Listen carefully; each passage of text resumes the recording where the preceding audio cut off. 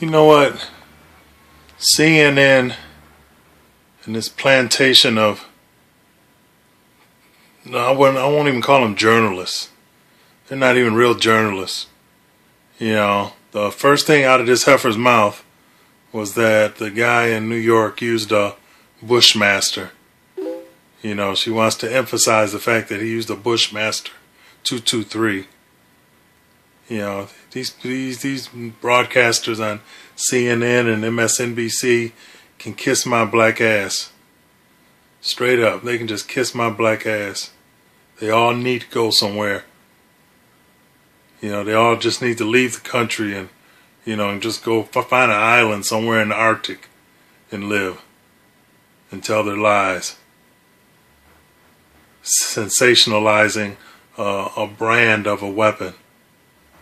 Just like it's Bushmaster's fault that these people are dying. It's not Bushmaster's fault. It's the criminal's fault. It's evil's fault. The guy that ambushed those firemen in New York, you can't regulate that. The only thing you could do is try to fight it when it happens. I don't know when these people are going to realize. Just like Wayne LaPierre said from the NRA, the only thing that's going to stop a bad guy with a gun is a good guy with a gun. It's always been true and always will be true.